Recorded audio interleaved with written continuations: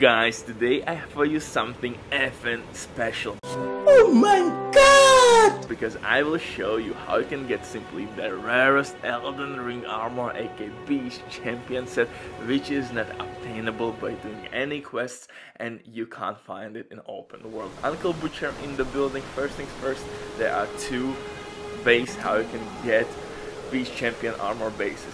First place is the shack. You can basically kill NPC and you can get armor, but that armor is not what's interesting. We will basically modify it at our site of grace, and with some little tricks you will find unique items. Second way how you can get this Beast Champion armor is if you're gonna talk with that NPC at the check. He will basically replace himself at Volcano Manor. Talk to this lady and basically she will give you key from these doors in the manor. You can open them and you will find Beast Champion armor set or this dude, and you have talked with him, and quest is kinda lengthy. Spoiler alert, eventually you're gonna fight with him and you're gonna get not only his armor, his weapon as well, and one kinda dope item. But if you will kill him in that shack, you will get only armor. But for this video, we need only his armor. And actually, if you're gonna modify, you will get blue cape. This is what you will get right now.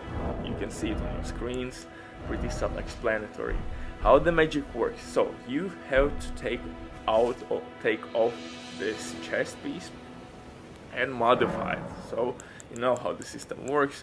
Just switch it, take that cape off, that chest piece, pretty goddamn self-explanatory. And once the cape is off, now you can go to your inventory and equip this chest piece one more time. But now you will modify it on yourself by sitting inside of grace. So first step is to take the chest out of you or from you. You will be naked and modify it when it's in your basically inventory. Second thing, wear it, modify it, and boom, go to site of grace, modify, and you will get purple cape, which is kinda dope. I love it. I will speculate here a little bit. I think this cape could be his brother, or if you will follow the lore, I think RYKARD talked with this champion and I think he mentioned something about the brother. Maybe brother had this cape, but he's not included in the game and somehow you can get it. Anyway, this is unique